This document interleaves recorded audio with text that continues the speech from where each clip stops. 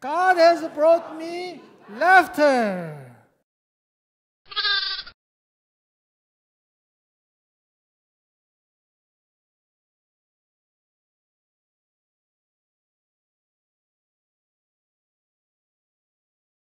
Good afternoon. Happy New Year. Let's do great things in the New Year. Welcome to this worship service. The title of today's message is Abram Sent Off Ishmael. The key verse is chapter 21, verse 14. Let's read this verse together.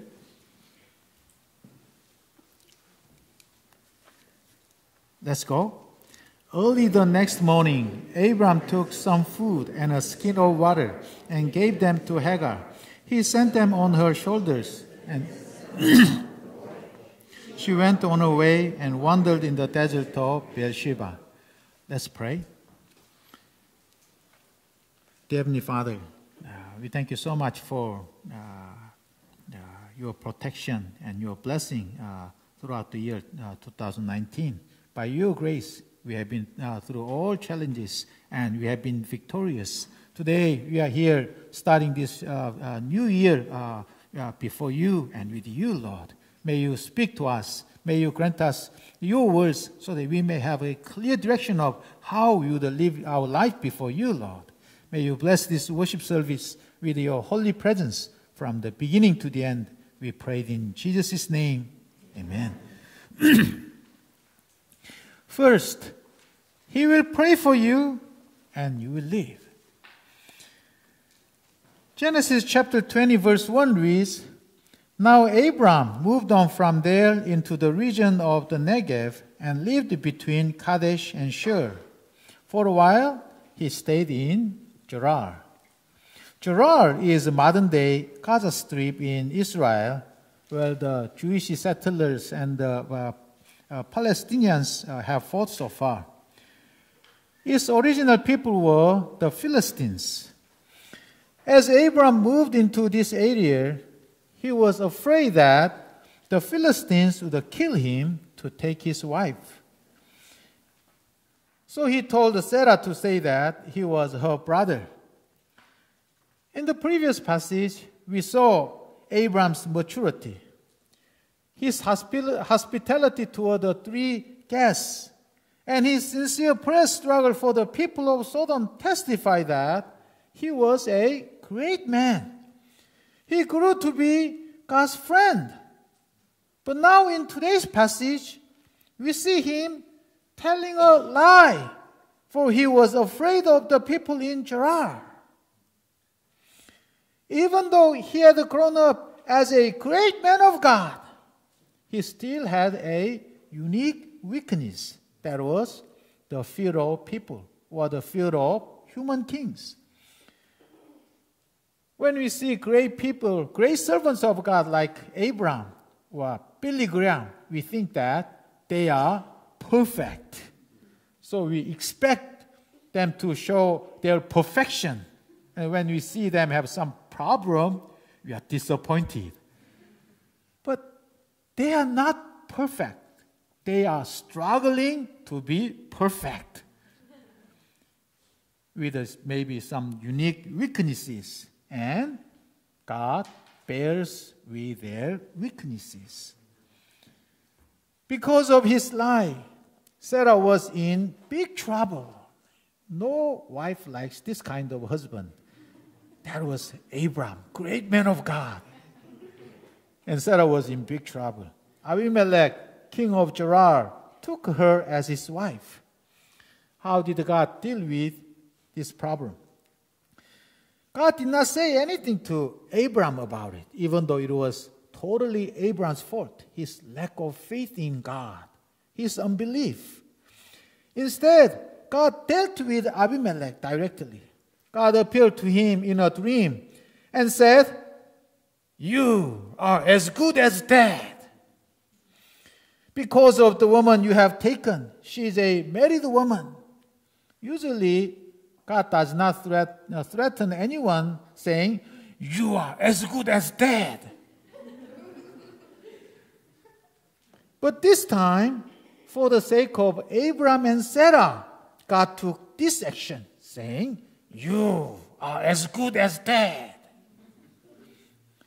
For the sake of protecting his friend Abraham, God was willing to go this far, changing his cool and great style, but saying, "You are as good as dead." God gave Abimelech a direction to return Sarah to Abraham with a warning that otherwise he and all his men would surely die. Also God said to him, "He is a prophet. He will pray for you and you will live." Abraham, being a prophet, showed that he was not an ordinary human, but a divine being deserving honor and respect. Also, Abimelech was a king, but God showed him that actually his life was at the mercy of Abraham. Only if Abraham prayed for him, he would be healed and live. In this way, God exalted Abraham highly so that Abimelech might show Abraham proper respect and honor. Focusing on his fruitless life, Abraham might think that he had done nothing great for God thus far. He might think that he was nobody. But this passage shows that God deeply appreciated what Abraham had done thus far, how he had struggled to keep God's covenant in his heart thus far. In God's eyes, Abraham was really great, deserving honor and respect. That's why God wanted him to be honored and respected. God was deeply concerned about Abraham's name. This is how God deals with those who love him and pursue him. God says in the Bible, "Those who honor me, I will honor.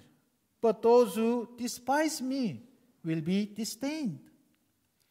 God is the Almighty, creator of heaven and earth.